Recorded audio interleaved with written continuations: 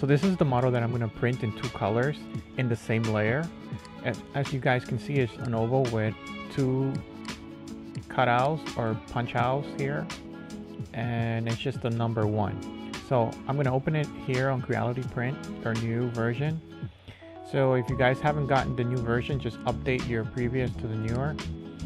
And you guys see here the 2 colors. This was not like this. So you gotta go up here at the top on the right, hit add filament at the filament area. Just press add. It's gonna add 1 more. So guys, once you add it, you have to go, once you select it, you gotta go to color and hit fill, and then you find the spot you want to fill, and then you hit, you left click it, and it should be fine. I'm going to show you how to do it also on Orca Slicer, which is very similar to Creality Print and also Bamboo Lab. If you guys don't know, Orca Slicer is probably the best open source 3D printing software for slicing models, and this is kind of like my preferred slicer since it's open source and you pretty much can do whatever you want. You're not being throttled or limited by your printer company or whoever produce it, like Bamboo Lab. I heard that they like to change the settings so where you cannot edit certain things, and also Creality does the same thing. But in Orca, you pretty much do whatever you want. It's up to you. So you go here on the left side and hit add filament. As you can see, you can add as many filament as you want. You could do 4, you could do whatever, guys. This print, I'm actually only gonna do 2 colors on this print. So I'm gonna show you guys how to do it manually. I'm gonna delete these. Okay guys, so after I deleted it, and this is the model that I kind of want to get sliced, actually want it colored or whatever you guys want to do, like call it multi-color, multi-material. So this is the model. So you go to the paint option here, you see, go preview. All right,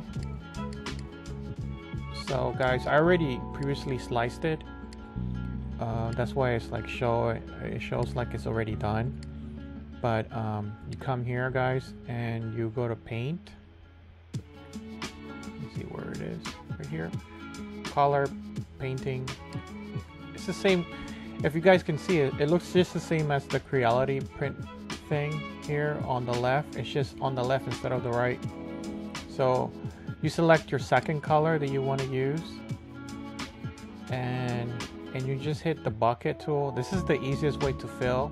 It's the fill bucket, and just click it where you want to change the color. Another way is to, for example, use a circle. You can use a brush to circle in the color that you want to print. I like using the fill bucket because it's a lot easier and you can't really mess it up that bad.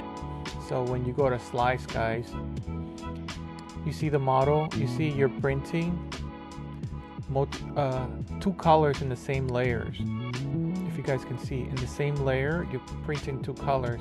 It's telling me that I'm gonna have to do 4 filament changes, which is okay.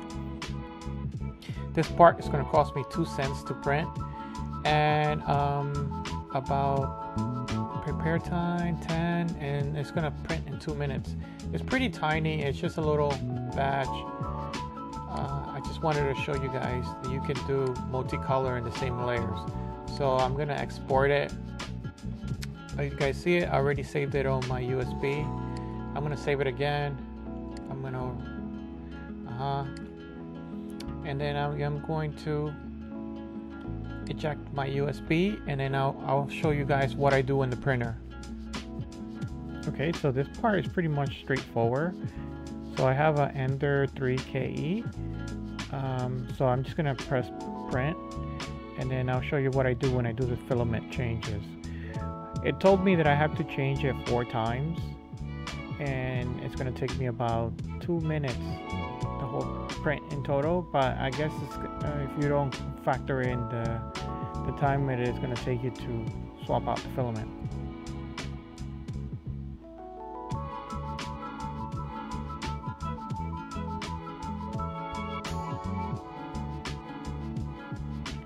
So yeah, so this is my first filament swap. So I remove it while the hot end is still hot, pull it out, and put in the new filament,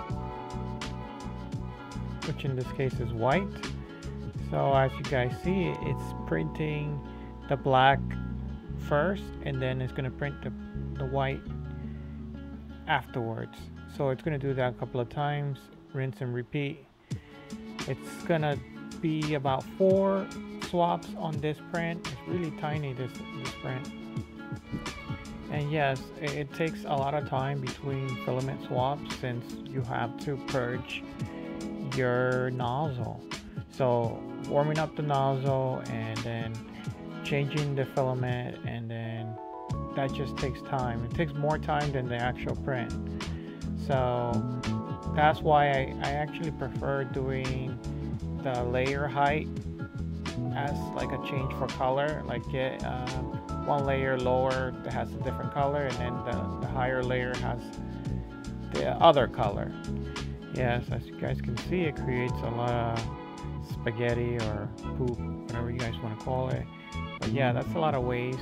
You could do a purge tower, but I don't think it saves you much filament, so I'd rather just do it that way and just get a cleaner look, crispier colors in between the filament. So this is the final.